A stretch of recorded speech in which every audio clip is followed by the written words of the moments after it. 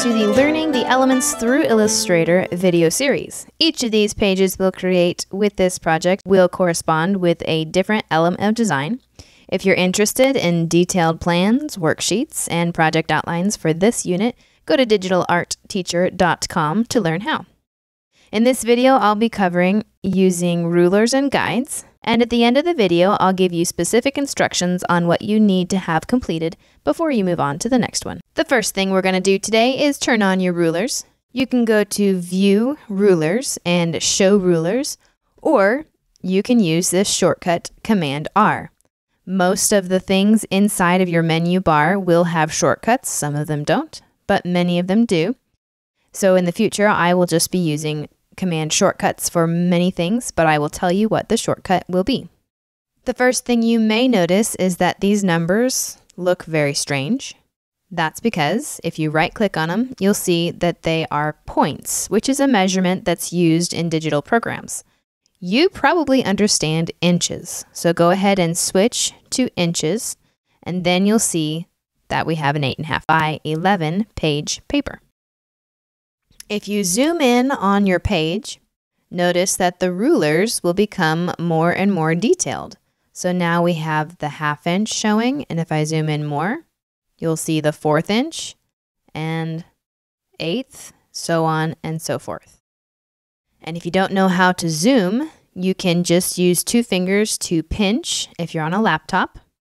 You can use the zoom tool here by clicking and dragging to the right to zoom in, and drag to the left to zoom out. And you can also hold down Option and use 2 fingers, scroll up to zoom out, and scroll down to zoom in. And you may find it necessary to move to a different part of the page. You could always do that by using these bars on the top and the bottom, but I find it more helpful to use 2 fingers to drag around on your page. Just place your fingers on and move them around. That's on a laptop. Or if you are on a desktop, you can hold the space bar and you'll get this handy hand tool, and you can move your page around with the hand tool. The hand tool is here, so you can actually click it and do that. One helpful thing to know is that you can double click the hand tool and see the whole page. But back to your selection tool. Go ahead and zoom back in so that you can see the 1/2 inch marks. What we want to do now is create guides. We're going to make some margins for ourselves on our document. So click and drag. We want to have 1 inch at the top. So I just clicked on the ruler and I'm dragging down. And when I see that 1, I'm going to let go. And I've got a guide. Going to do 1/2 inches across the sides. So there's my 1/2 inch, and I let go. And I'm going to move my page to the other side and click and drag on the ruler until I get to the 8. And that will be 1/2 inch from this side of the paper. Then lastly, we'll need to go to the bottom of our page. And we have 11, so I want to go to 10.5. So I'll click and drag on the top ruler to that 1/2 inch mark. And again, the reason why I'm doing this is so that I can keep all my work inside of this 1/2 inch mark. That way, if I want to print my work, none of it will get cut off. For this project, we're going to be doing 6 artboards because we have 6 elements to talk about.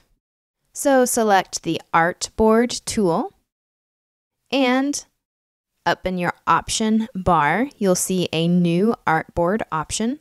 Go ahead and click it 5 times. And if you zoom out, you should see 6 artboards. There it says 6, 5, 4, 3, 2, 1. Select that black arrow again so that you can move around on your page. One thing to note is that when you click on an artboard, the rulers will automatically orient themselves to the 0 mark on the top left corner of the page. You will now need to add your vertical guides to each one, because as you scroll up across, you'll see that your horizontal lines go all the way across the whole window. So all we have to do is add your vertical lines. Move your page to the corner of the desired artboard and add your guides to each one. If you mess up, you can click on the artboard, and if it's locked, you can right-click in the gray area and unlock your guides. Click on your guide and delete. And you'll need to move them around if needed.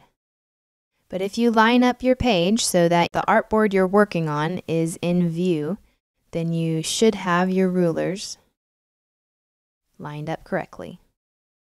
Just make sure that you click on the desired artboard and you should have your zeros in the right place. As I work, I'm going to speed up the video so that you don't have to watch me do all the work. But you can pause the video at any time to see what I'm doing. And that finishes up all the guides. You should have guides on all sides of all of your pages. So to recap what we did here, we turned on the rulers, we changed it to inches, we added 5 artboards with a total of 6, and you should have guides all around each side of the page. If you liked this video and you'd like to have more resources like it, you can go to Digital Art Teacher to learn more. See you in the next video.